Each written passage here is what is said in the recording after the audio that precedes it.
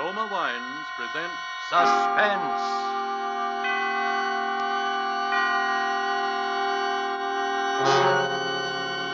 Roma Wines, made in California for enjoyment throughout the world.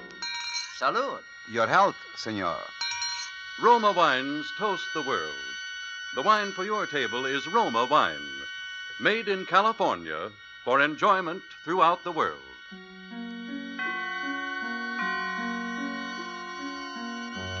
This is the man in black, here for the Roma Wine Company of Fresno, California, to introduce this weekly half hour of Suspense.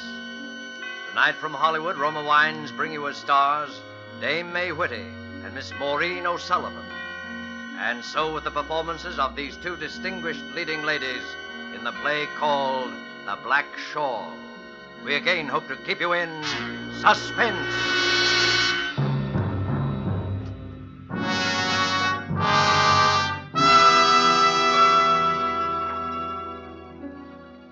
Listen to me, please.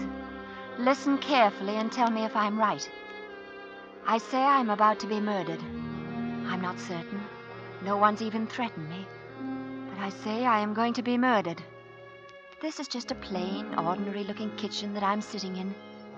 But for me, I know it is a death house. If it were only 3 days ago and I could live them all over again. Oh, if it only were. The fair was being held in town, and everyone was gay. And Robert was late as usual, but I didn't care.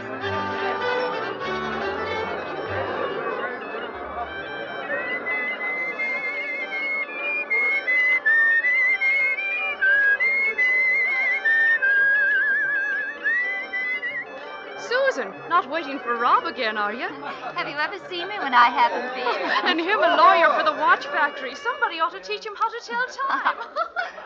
Hey, how about a dance, Sue? One short one before that boyfriend of yours comes round to steal you away. Oh, thanks, George, but I'd rather wait. If he's not quick about it, he'll find nothing left to steal except the bench. All right, but let me know if you're interested in a change of habit.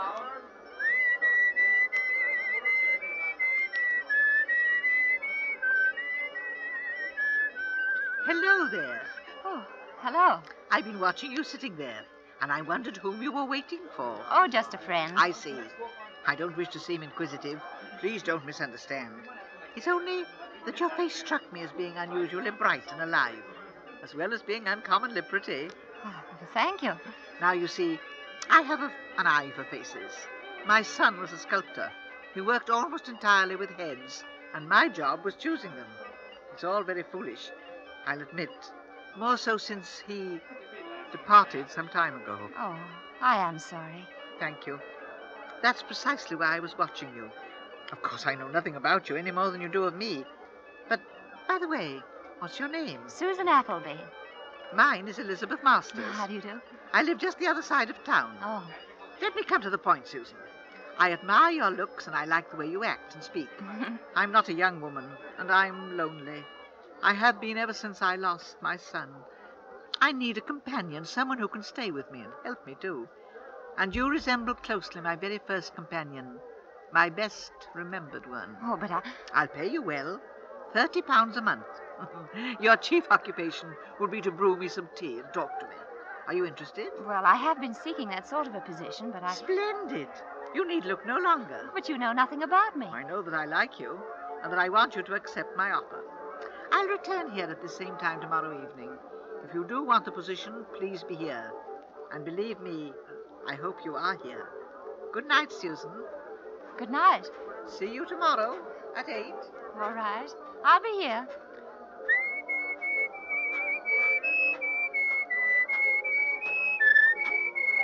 Da-da. What do you mean you'll be here? Oh, Rob, you frightened me. Well, you were whistling our tune, so I thought you were expecting me. What do you think you're doing, making dates with strange women? Well, believe me, she is a strange woman. Mrs. Masters? Oh, no, she's nice. And, Rob, she offered me a position. I'm doing what? As a companion. Just what I wanted, and at £30 a month, darling. No small sum, that. Too bad you can't manage it. But I'm thinking seriously of it, Bob. Well, stop then. I don't want you ever to have one serious thought about anything. Now, Rob, I'm going to take it.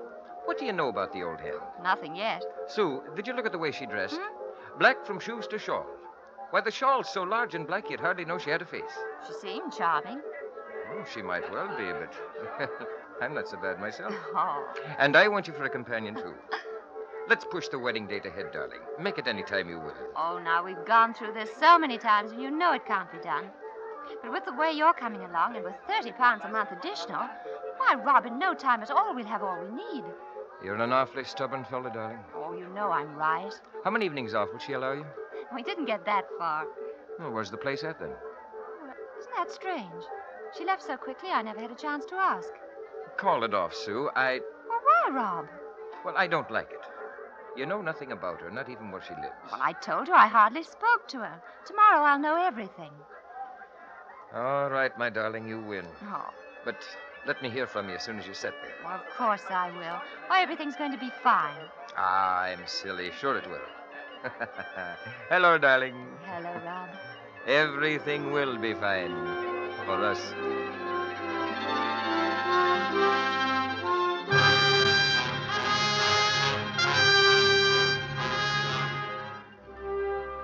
Tonight for Suspense, Roma Wines are bringing you as stars Dame May Whitty and Maureen O'Sullivan, whom you have heard in the prologue to The Black Shawl by R.R. Lewis. Tonight's study in suspense.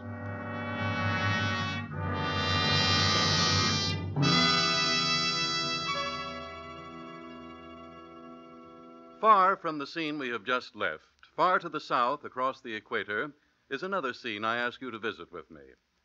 It is just before the dinner hour on the beautiful roof terrace cafe of the Hotel Metropolitano of Guayaquil, Ecuador. We are finishing our appetizers, an excellent sherry, and lifting your glass, you remark to our host that you envy him such wine. He laughs. You are very kind, he says, but it is your own California you must praise for this splendid wine. For you see, it is Roma California sherry. Yes, in many far countries, where discerning tastes have found Roma wines, it is a luxury, imported and treasured. For Roma wines are in every sense fine wines, from the rich vineyard country of California. Products of age-old winemaking skill, aided by modern quality controls and tests. And here in the United States, Roma wines cost mere pennies a glassful, because here there is no import duty, no overseas shipping cost. Such enjoyable flavor and constant quality, such low cost, such high wine values, have made Roma by far America's largest selling wines, enjoyed by millions, with meals, when entertaining, anytime. To enjoy these delights yourself, ask for R-O-M-A, Roma wine, made in California for enjoyment throughout the world. And now it is with pleasure that we bring back to our sound stage Maureen O'Sullivan as Susan and Dame May Whitty as Mrs. Masters in The Black Shawl, a tale well calculated to keep you in suspense.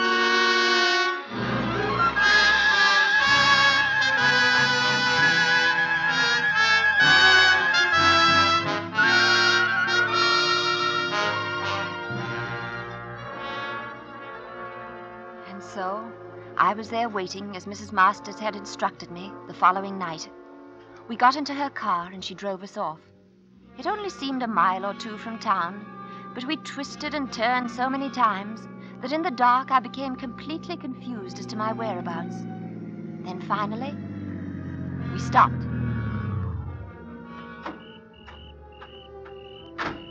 There it is, straight ahead down the path. Miss Appleby, welcome to Masters Hall.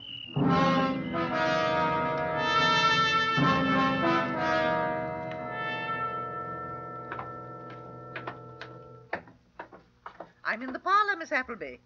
Won't you join me in a cup of tea? Oh, thank you, Mrs. Masters. I'd be very grateful if I might. I love my room. Good.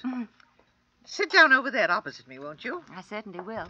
The fire's as inviting as the tea. I've always had one burning whenever I'm home. I get cold so easily. Oh. That's why I always wear this shawl around me. Sugar? Thank you. No lemon or milk, thanks. Now, Susan, tell me about yourself. Everything. All you've done. All you see in the future for you. Oh, there's very little to tell. I've always lived here in town. I expect I always shall remain here. After you're married, you mean? I presume you've such intentions. I expect so. It is the only thing that matters, isn't it? Having someone to care for. Yes. I know. Before my son left me, I desired nothing. The scope of his talent was the world we lived in, and beautiful it was. I suppose love is like talent in that respect. It, too, creates a smaller world within the large one we inhabit, and makes you want it never to disappear. Did his talents receive recognition? To a limited degree. Everyone saw in his work the promise of a truly great sculptor. The promise never bore fruit, because he hadn't enough time. Winter came far too early in his life. How old was he? I lost him before he was 21. Oh, Mrs. Masters. That's terrible. So great a waste. That's it. You realize it, too. The waste. To lose a useless thing, that can be forgiven. Or if the loss can't be helped, there's nothing we can say. But to cast away genius, to kill it before it's reached its full expression, that no one can forgive. No one can forget. Oh, now, please, Mrs. Masters. We have no control over such matters. They're God's will. Of course. Thank you, dear. You're very sweet. I wish you more success in the world of your love. I'm sure you'll have more. Oh, that's kind of you. Another good man ruined. I should be insulted. Ruined by a woman. Oh. That's it. Smile, laugh. Life can be so short. Remember, my boy, enjoy life while you may.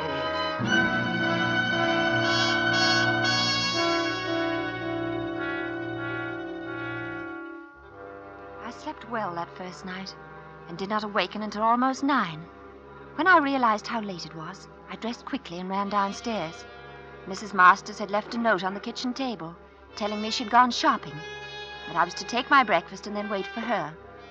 I looked around to see if I might do something, but everything was in perfect order. I looked for a phone, thinking I'd call Rob, but I could find none in the kitchen or the center hall. Finally, I thought I'd take a look at the outside, get a bit of fresh air. I went to the front door and tried it. It was locked. I turned the bolt and pulled. The door was still locked. I couldn't understand.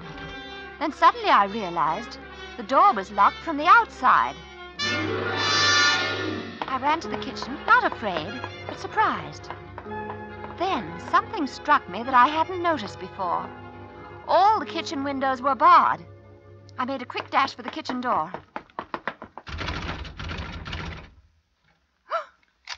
Why, Susan. Good morning.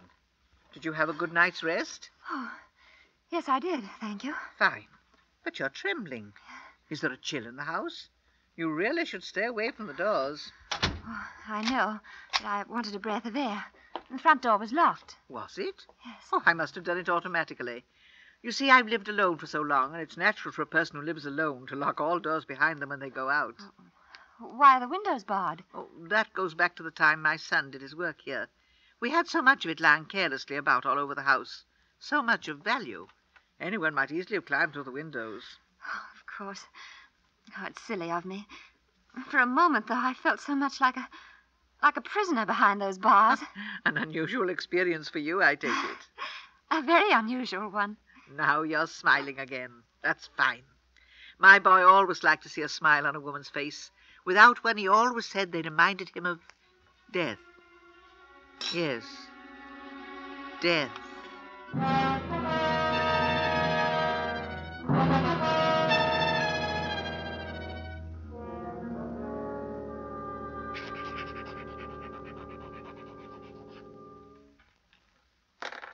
Next day, I wrote to Rob. Please come to see me now, Rob, if you can. Everything's all right. Don't worry about me, but come to me. It's unbelievable, but I must tell you that I still don't know the address here. I cannot tell you how to find it. But someone must know Mrs. Masters and can tell you where she lives. I want to send this off to you now, so I'll close. I can't tell you, darling, how great is my need to see you and my love for you, Sue.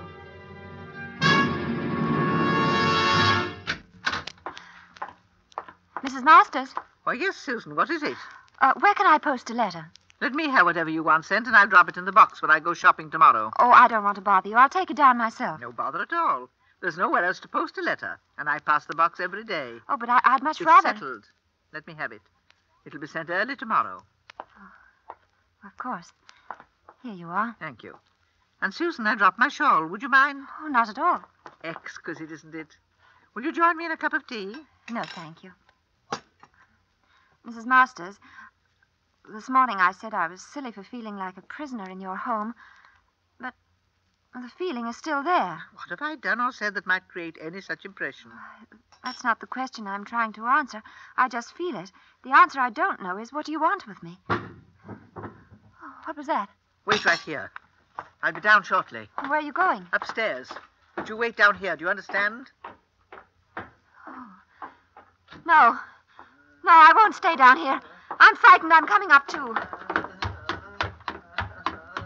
No, dear. Don't worry about the bus.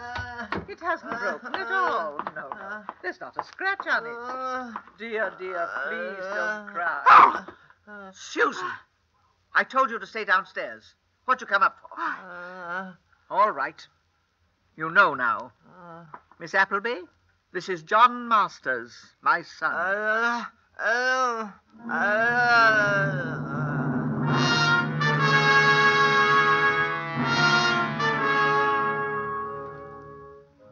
That night at dinner, there were 3 of us. I couldn't bear to look at him.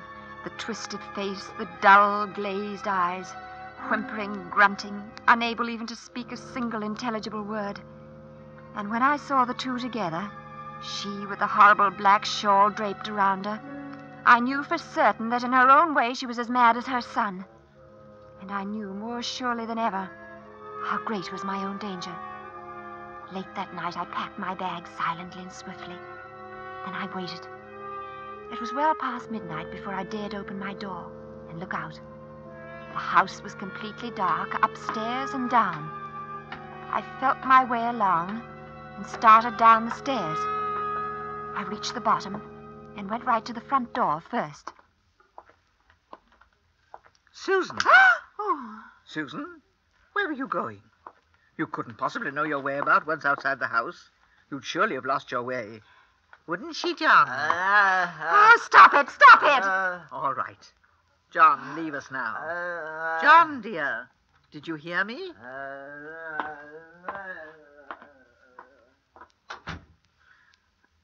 Miss Masters, you have no right to keep me here if I don't wish to stay. Well, when I accepted this position, I was of the opinion that you lived alone. Conditions have changed, and now I wish to leave. Oh, please, Susan, believe me, I don't blame you a bit. But think of me. Just for a single moment. Why do you think I asked you here? Do you believe it's so easy for me, chained to this lost thing? No one to talk to day or night. I needed someone. I need you now. But you told me he was dead. I never told you that. Only that he'd left me. And so he has. Oh, no, I won't stay. I go mad if I do. Very well, dear. It's no use trying to argue with you. But stay at least until tomorrow. You could never find your way tonight, and if you stay over, it'll give me a chance to find someone in town. I'd rather go now, if you don't mind. Tomorrow night. Just until then.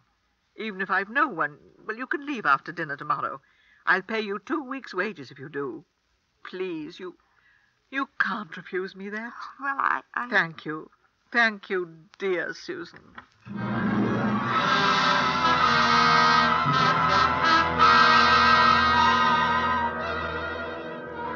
I shouldn't have stayed.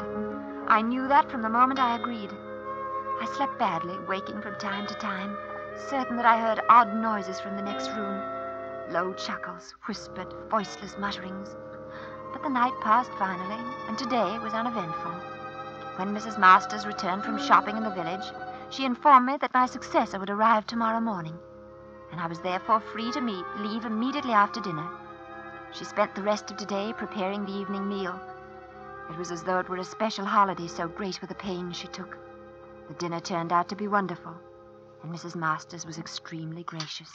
Dear Susan, we drink to you, my dear, dear Susan, to your future, to your man, to your future with your man. Oh, thank you. And may you remember this evening all the rest of your days. You're very all kind. the rest of your days. Thank you. Not at all, my dear. Let me pour you out some more wine. And some for you, John. I'm really sorry that I must hurt you by leaving you this way. You? Hurt me? Why, my dear, if anyone has been hurt, surely it's you. We frightened you so, made you so miserable. You're the hurt one, Susan, dear, not I. Anything I've felt or said is forgotten now. Always when I think of you, I shall remember this evening. I'm certain of it. And so you may remember better, my dear. Let me imprint the occasion still more clearly upon your mind. Do you know what happening it is we celebrate? I expected it was my leaving. So it is. But did it seem likely that you alone would cause so much excitement in our home? Well, Miss Appleby, this is the 3rd anniversary of the most important event in the history of Masters Hall. We honor you by asking you to partake of our joy. And I thank you for it. No need of that. You need only listen and be silent. 3 years ago, my son was a genius. Today, he is my son.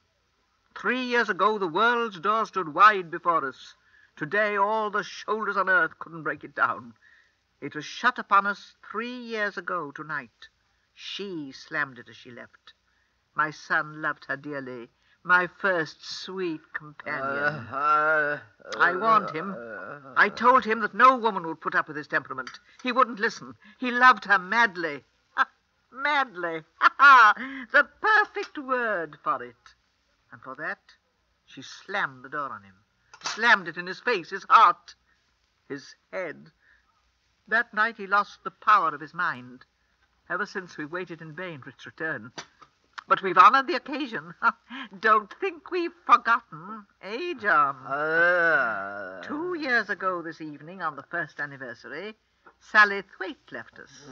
We told her the story. She was overwhelmed. She couldn't bear to stay and left quite suddenly. Last year, Catherine it was, Kitty, can't recall her last name at the moment. She wanted to leave us too. How could we refuse? And now, tonight, Susan Appleby. Tonight, Susan, you are leaving us. Where are you going, Susan? To the kitchen. Excuse me, please.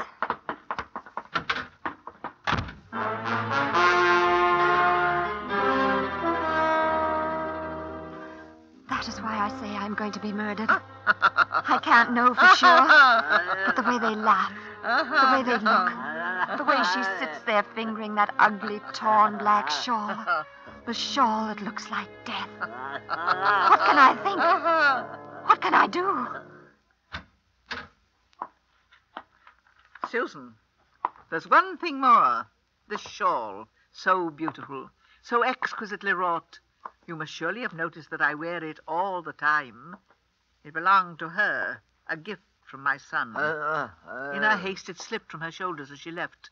So this is all that remains of that lovely, wonderful creature. I should like you to wear it, if only for a moment. You're so much like her, and her memory is John's greatest comfort. Oh, no, don't come near me. Don't touch me. Please, just around your shoulders. I won't wear it. Stay away from me. Please don't. Our door. Who would be coming here now? John, watch her closely. I look through the window. I don't know who he is, but he must surely have seen the light in the kitchen. I'll just send him away. I'll only be a moment. Watch her, John. If she shouts for him, well, you mustn't allow that, must you, John? So you'd better be still, Susan. Yes? What is it you want? I beg your pardon. I'm looking for a Miss Susan Appleby. You won't find her here, I'm sorry. Well, are you certain of that? It seems to me I recognize that shawl. It was worn by the woman Miss Appleby went to work for night before last. Surely this is not the only black shawl in the world. Nor am I the only woman who wears one. And I've been inquiring in the village, and all the shopkeepers remembered you as the woman who always does. So I followed you here this morning. Then I returned to the village, and now I'm back again. Well, you can return right to the village. If you must know, Miss Susan Appleby was here. But she was entirely unsatisfied, so I sent her back. She's probably to find her at home now. Well, All right. If she's gone home, I'll see her there. I'm so sorry for your trouble. Not at all. Thank you. Good day. Good day. Susan. Susan, was that you whistling a moment ago? I thought I told you to be still. Oh, I was nervous. It's a habit of mine. A very bad one, of which you've many. Among them, no doubt, is that of driving men mad. That one just now. The love in his eyes for you. I've seen that before. In other eyes. I'm so terribly sorry he's gone away. Perhaps he'll return another time. Stay away from me. Here now. The shawl's around you. Draw it tighter, John. Tighter. No, please. Let me go. Let me go. You heard her. Let her go. Adams, get him. Yes, sir. Draw it quickly, John. Quickly. Quickly. Oh, No! You killed him. John! John! John! Susan, darling. Oh, Rob. Rob, you heard me then? Of course. This morning I went down to the local constabulary and persuaded Adams here to join me. I was interested, ma'am, because there'd been 2 disappearances in as many years. And just about this time. This sounded like a third. It almost ended like the others, too. Almost, but after... He's locked the door. Let's have a hand here. We'll break it down. All right, watch out. Once we're in, she's mad and may try anything. Right. Let's go now. 1, 2, 2, 3. All right, now. Well, look at that. Rob. The chandelier. Let's cut her down quickly. It's too late. Her neck's gone. Rob. The shawl. The black shawl. Oh.